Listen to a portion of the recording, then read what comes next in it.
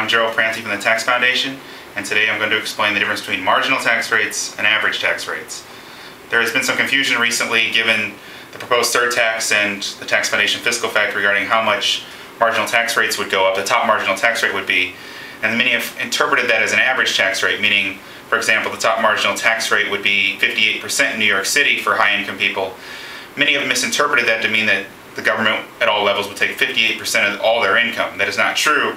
The marginal tax rate means that government would take 58% of that person's additional dollar beyond what he's currently making. So we're just going to basically go through a simple example here of a hypothetical tax system with no deductions, no exemptions, and 3 rates. So the 3 rates would be all income from 0 to 50 would be taxed at 10%, 50 to 100,000 would be taxed at 20%, and then beyond 100,000 would be taxed at a 30% rate. This is called a marginal rate structure. It's a progressive rate structure, meaning higher income people are taxed at a higher rate. So in this example, we have a single guy named Mo who makes $120,000. And we assumed, again, no exemptions or deductions. This is a very simple tax system compared to the one we obviously have. The tax in the first bracket, every dollar of his income is taxed in one of these 3 brackets. So the tax in the first bracket would be all his income earned from 0 to 50,000. Because he makes $120,000, he's in that marginal tax bracket. However, he's taxed on his first $50,000 in that bracket. So the first $50,000 would be taxed 50,000 minus 0 times 10%. $5,000 would be taxed on Mo in the first bracket. The same would apply for the second bracket, the 20% bracket. All his income in that second bracket would be taxed at 20%. Obviously, he's beyond that, so he fills the entire bracket. So $50,000 he earns in that bracket times 20%, that's a $10,000 tax in that bracket on Mo. The third bracket, which is the one he's in, means all the income earned beyond $100,000, which for Mo is $20,000, is taxed at a 30% rate.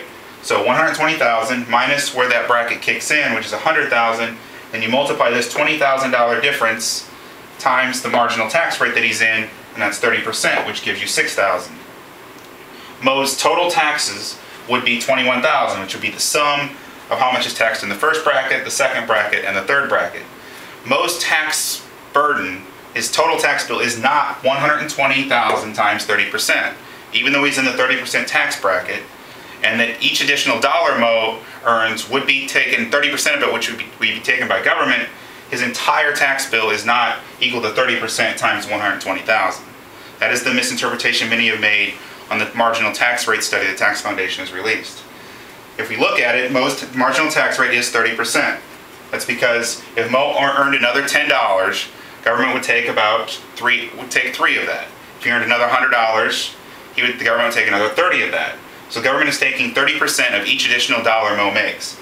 That's the marginal tax rate, and that's what matters for economic decisions going forward. What's taxed back here doesn't matter for Mo's decision making going forward.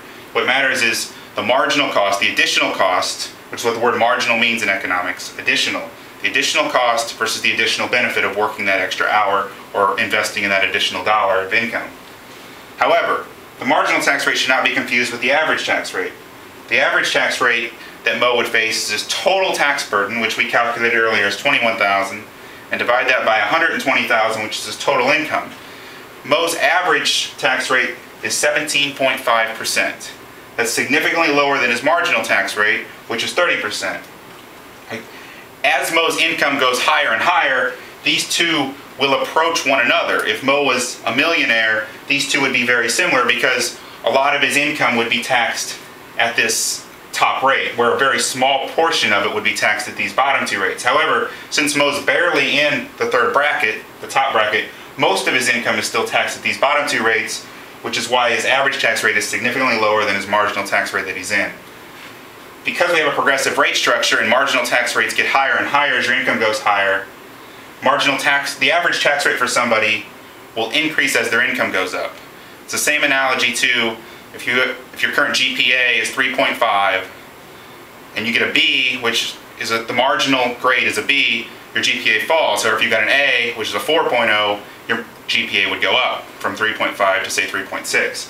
It's the same analogy. If the marginal rate exceeds the average rate, your average tax rate will go up. Overall, this just explains the difference between marginal tax rates and average tax rates.